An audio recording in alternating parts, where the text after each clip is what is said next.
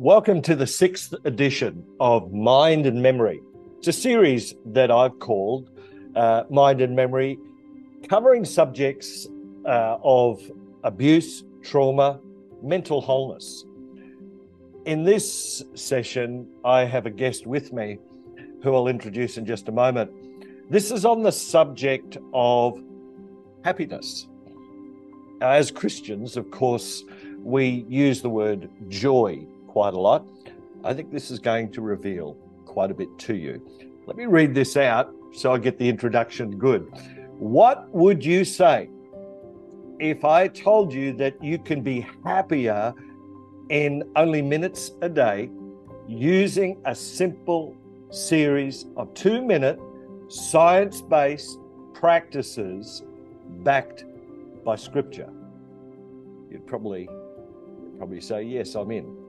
Well, here to tell us more is my guest and friend, positive psychology practitioner and fellow Christian, I think I got it right, Dr. Vaughn Guenter. God bless you, Vaughn. It's so good to have you with us.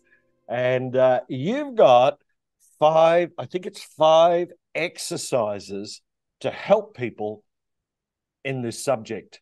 And I trust that you'll be listening to this, save this, share this with your friends. Once again, welcome, Vaughn. Thank you very much.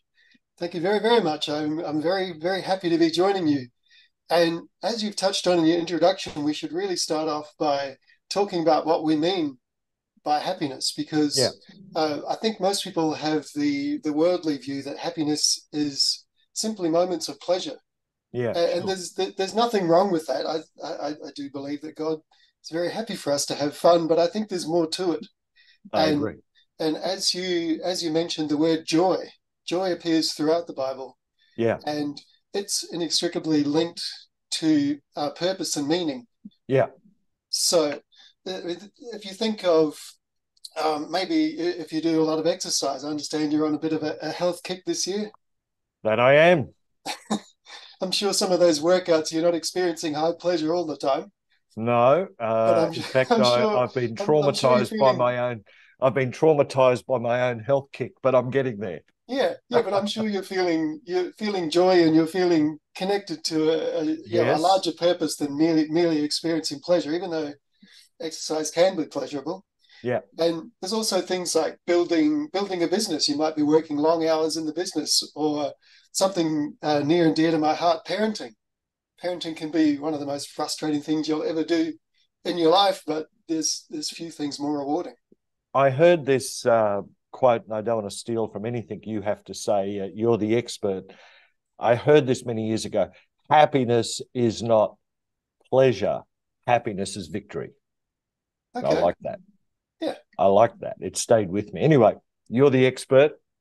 All right. So now that we've established what we're talking about when we're talking about happiness, in this context, we can get on with 5 exercises. Sure. So these exercises are 2 minutes each, and I mean, if you can complete all 5, ideally that would be great.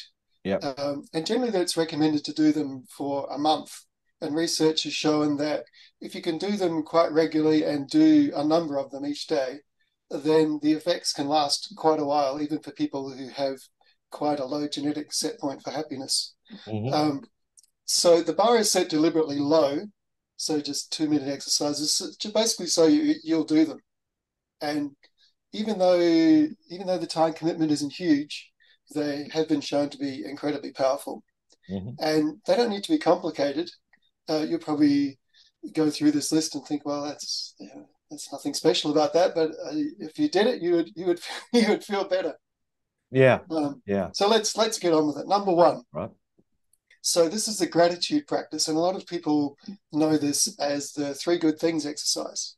So either at the beginning or at the end of the day, or both if you're really committed, just think of 3 things in your life that you're particularly grateful for. Mm-hmm. And if you can look for novel and new ones each day, all the better. If you just keep on saying the same thing each day, you're not really getting the point of the exercise, which is to teach your brain to scan for what is good in the world. Look for the positives and really, really look at life through that filter.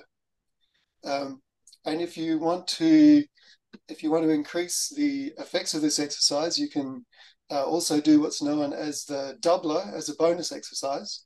And what you do in the doubler is you take an experience you've had in the recent past, and you relive that experience as completely as you can. So you might want to engage all five senses or whatever works for you, just to completely relive it and ingrain it in your brain. I think the difference with this is it's intentional. Yes. It's not just, oh, I'm grateful for this, and then you get on with the day. This is an intentional period of time. As I say to our church, have intentional times of prayer. We all pray, don't we? And might be driving in the car, wherever, but intentional time. So you're speaking intention, a deliberate will to pause. Did you say for 3 minutes? Yeah, however long it takes. Right. Yeah, 1 3, minute 5 per minutes, thing's whatever. fine, but yeah, you probably don't want to put a Sure. stopwatch on it. Sometimes I get so excited about it, I just keep on going. It takes sure. a whole bunch of gratitude. The things I'm grateful for just spring to mind, and yeah, it can be a really happy time. Mm-hmm. And the scripture that I've associated with this one is extremely well known. This is the day the Lord has made, and I shall rejoice in it. Yes, amen. Yeah. Yes, amen. Yeah, now, would you get a scripture like that, and then you consider three keys, three things that you're grateful for, and consider those? The Bible uses the word meditate, doesn't it? Which really means to consider intentionally, to think it through. Yes. Well, we're getting onto that one later, but yeah, we'll definitely have that discussion. Okay. So that's one well worth having. There's a lot of confusion. There is. Yeah, but we'll get to that. Okay. So number 2. So this one is the practice of appreciating others. And so the idea here is that you either talk to them in person, give them a phone call, send them a message, a text, whatever, just expressing appreciation to a particular person. Mm-hmm. And again, it should be a new one each day for the 30 days. And it needn't be weird or odd. You don't have to say anything particularly life-changing about them, but just acknowledge them. And what this does is it reinforces your social connections, because you're most likely, what I've found is you'll most likely get a response from the person that is very positive, and it strengthens your relationship, because the strength of your social connections is generally agreed to be the number one predictor of happiness in the world.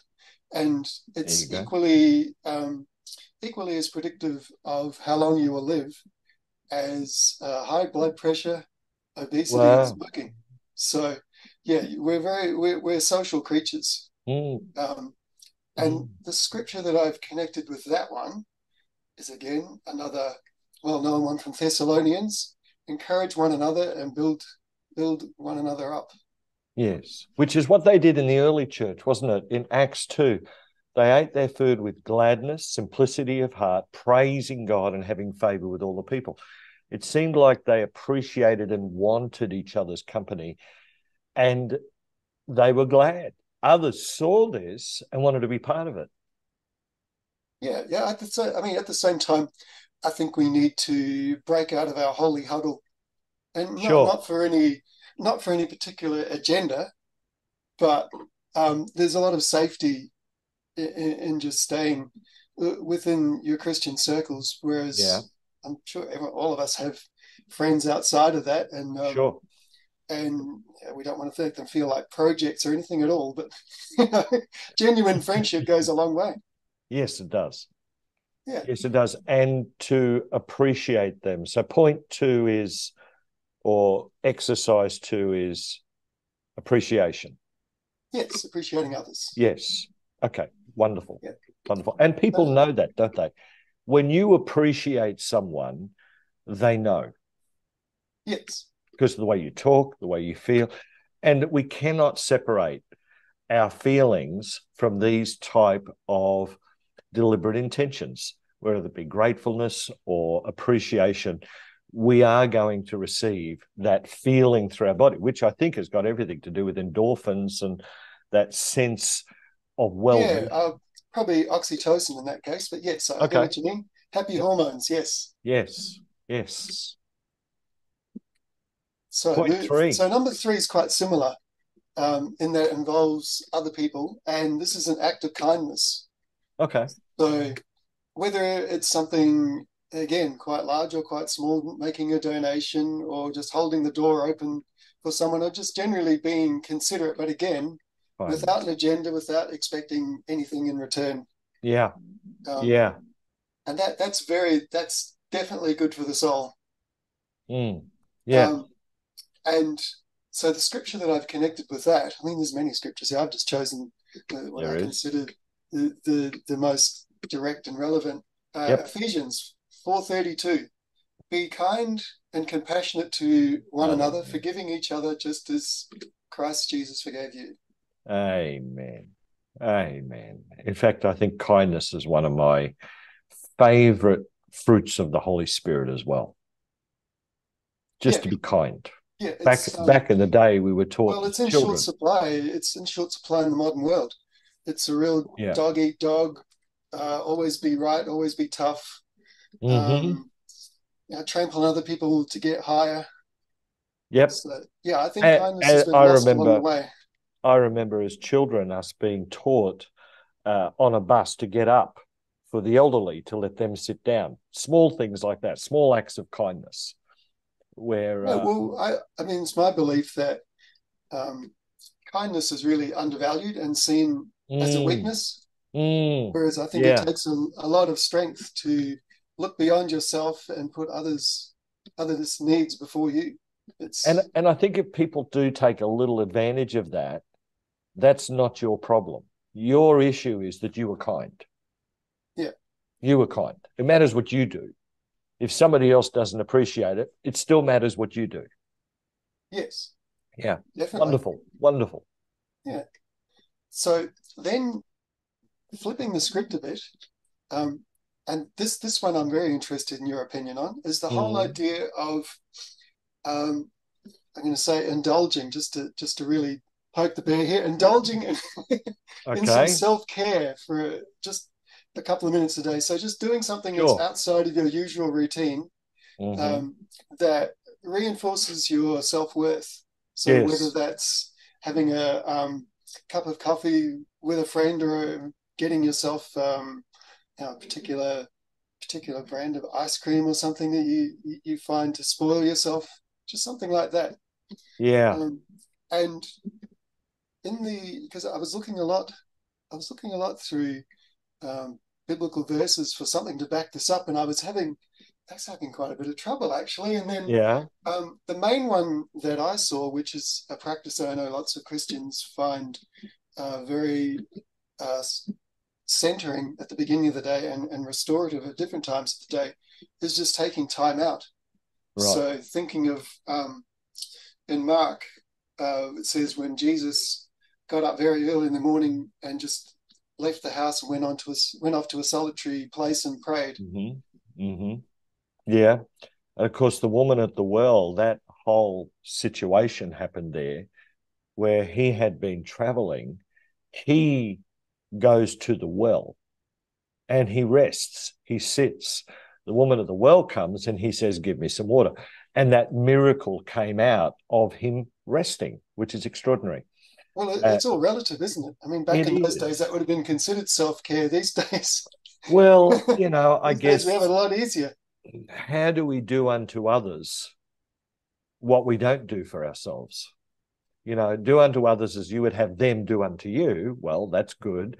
But I think out of the abundance of the heart, if we practice these skills that you're giving us, which at the beginning you said, look, something like, we all probably know these. Well, I'm not so sure. Just because we know doesn't mean we do.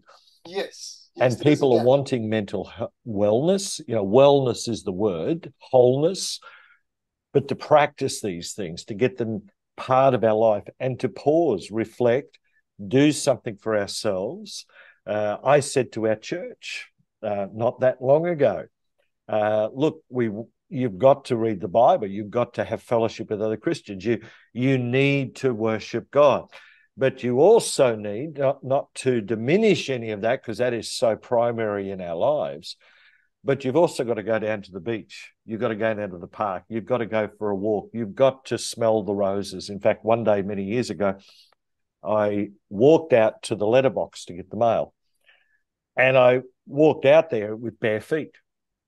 And I felt the grass. And I remember thinking, goodness me, I haven't felt this in a long time. And I just stood there and I enjoyed the moment. I heard one day that life's not about how long you breathe, but the moments that take your breath away. Yeah. And when you have those moments that you're talking about, and intentional moments for yourself, indulge was the word you used. Yes, absolutely. Yeah. Well, it's interesting you're talking about walking barefoot, because it just shows how disconnected we've become from the modern, because there's a name for that now. They call it grounding, just getting your feet on the ground. I've heard that. I've heard that. Because you and I mean, you can see from my background here, the waterfall there from our Curtis Falls, from our beautiful area where we live, Tambourine Mountain. But I mean, we just go and walk there all the time. But in Japan, the practice of spending time walking in nature has become known as forest bathing. Have you heard that one? Forest bathing. No, Yeah, I we know just I'm call it being going for a bathed in bushwalk. an enormous amount of light at the moment. I'm looking at myself and I'm starting to I look like there's a big light on me. There's not actually. I've tried to darken the area. But there you go, forest bathing. I'm getting light Forest bathing bathing. at the moment. Yeah, there's a new name for everything. Yeah, there is. Beautiful. I love that. What was Yeah. that? Exercise 3 or 4? Where are we up to? Oh, we're up to number 5 now. We're up to number So 5. Okay. this one I'm going to start with a scripture, because it's really at the start of the Bible. Yeah. And so this is because we were talking about meditation earlier. And the 5th one is actually mindful breathing. And so, because breathing is just so vitally important to us, right from the beginning. The Lord God formed man of the dust of the ground and breathed into his nostril the breath of life, and man became a living soul. So it really is the foundation of our being. Yeah. So breath is incredibly important. So for 2 minutes a day, I recommend just lying flat on your back and just concentrating on your breathing for 2 minutes. Okay. And there's a certain technique to this, that because you need to be breathing from the correct part of your diaphragm, to get better oxygen uptake. So it's really simple. So if you lie on your back, have your feet elevated, so stick them up on a chair, or even just fold them under you, and stick your hands across your belly button. And as you breathe in, your fingers should separate, and then come back together as you breathe out. Okay. It's that simple. So and I can see this now, because there's some odd spiritualistic meditating out there, and we're not talking about that. No, I'm coming to that. Yeah, I'm coming to that. Sure. Sure. Okay, cool. That's why it's called mindful breathing rather than meditation. Some people call it meditation. So this is designed to it's really an antidote to the ADHD that technology has created in our modern world. Yeah. We just need time out and to focus on one thing, because say Eastern meditation is designed to do the opposite. Right. You're designed to experience a state of complete nothingness. Yes. To totally empty your mind, which is, I think, spiritually risky on 2 fronts, really. Firstly, is that it leaves you vulnerable. Yep. And secondly, the whole Eastern concept of basically blending into the universe and becoming anonymous is fairly much exactly the opposite of what we've learned from Christian teaching. Yeah. Exactly the opposite, where the importance of the individual is massive. It's more important than the human soul is worth more than the entire world. So rather than trying to blend in and become anonymous, the human soul in every particular person is critically important to God. My take from that, for what you've talked about, breathing, is to stop. Just stop. take time out for yourself. The fourth one was indulge. I know this. I can't give out to others what I don't already have in me. Yes. And that's where our emotional battery runs dry, runs out, and we're running on fumes sometimes. This is good. This is Yeah, good well, it's from a intended to Christian be, perspective. when your computer starts clogging up, and Yep. sometimes just giving it a reboot is enough. Yep. Um, and that would be what this is, this practice here. And Mm, sometimes you need sure. yeah, a full scale defrag, but that's that's more what I do professionally than Oh, sometimes I what you think could I need a achieve in two defrag minutes up of here, let breathing. me tell you. Yeah, Yeah, but I usually a get it. reboot is sufficient. Uh-huh. These five exercises, could you just summarize them now for us? Okay, so expressing gratitude, Yep. um, appreciating others, Yep. acts of kindness, Mm-hmm. self care, Right. and mindful breathing. Mindful breathing. I must admit, I'd not heard of that term before. Mindful breathing. I think that's good. Yeah, well, you can do other things mindfully as well. So there's Mm. mindful eating, mindful walking, and my favorite, which it sounds like something you should always do, mindful driving. Wow, that's true. Yeah, Actually being in the moment. yes, Actually being present in the moment. yes, and that's very good for human relations as well. Yeah, I Um, like this, Vaughn. because a lot of the time, when people misunderstand how deep happiness can be, Yeah. they bail on things that aren't fun anymore. So Mm. they'll ditch their partner who's no longer serving their interests anymore. They'll leave their family. They'll Yeah.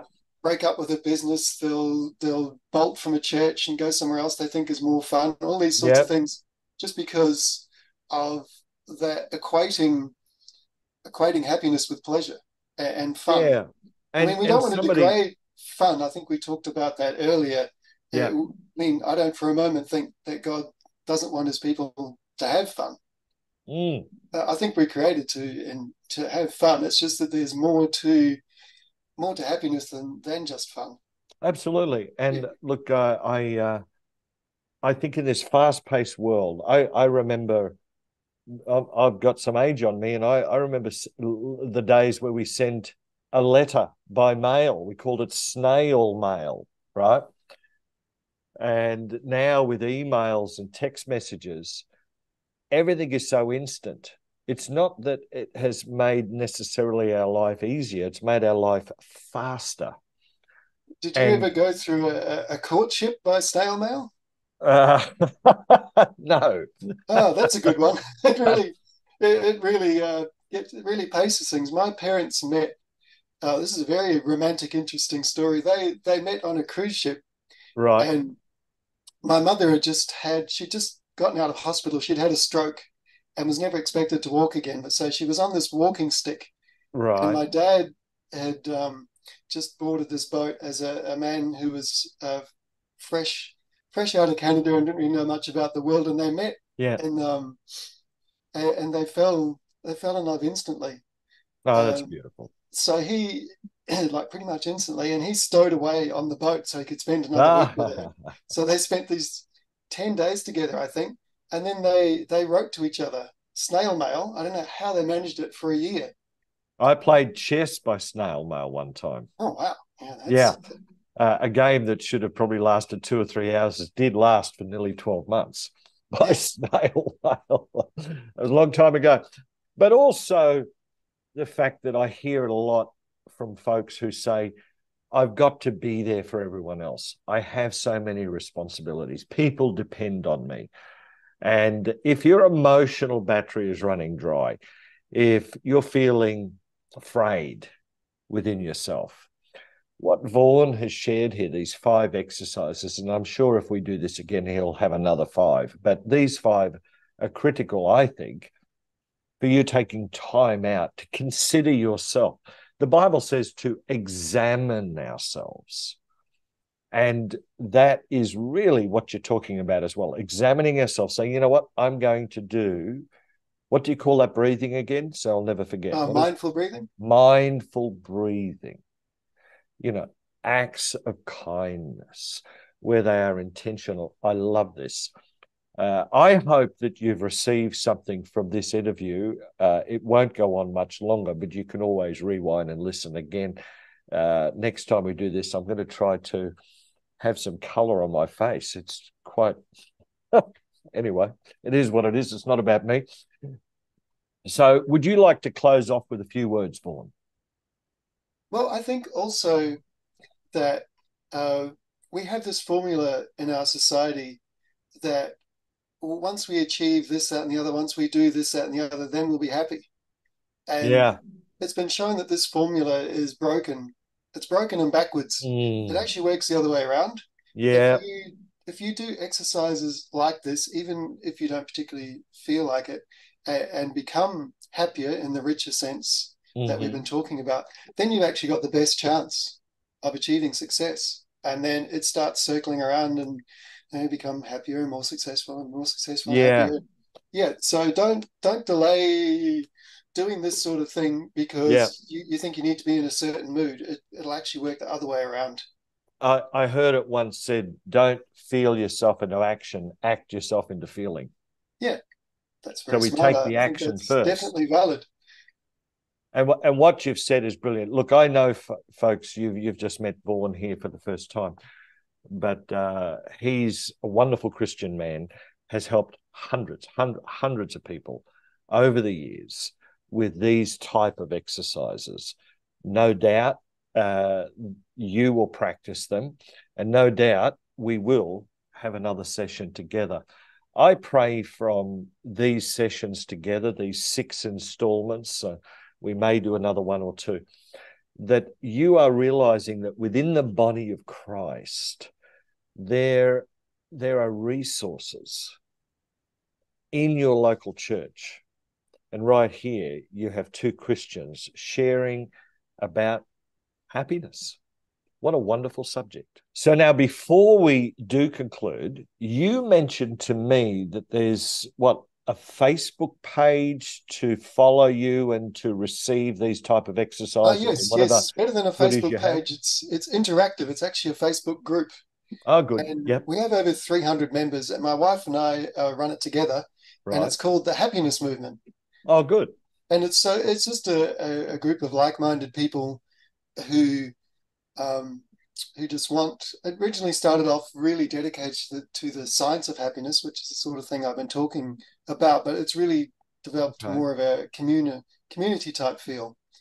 So, the Happiness Movement, how do they, because there may be some others called something like that, how do they identify it? Is your profile picture there, or? There's a link from my Facebook page, but I can also give you the link to put on the description. People can just go there directly. Sure. And if they like the look of it, you just answer a few questions. And if I like the look of you, I'll let you in. I like the words from Dennis Prager that say happiness is an obligation. And when I first heard that, I thought, an obligation. And he goes on to say that you might not see it as an obligation, but if you are living with somebody that is constantly unhappy, or in the workplace with someone that is constantly unhappy, you would have wished that they were at least happy a little while for your sake, to make your day a little brighter. So today has been pretty special, I think. Oh, good. I'm glad you found value in it.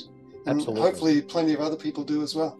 Absolutely. So look, thank you for the time together. I'm trusting and praying that people will receive something from this. I know they will, and they can, share this with other people.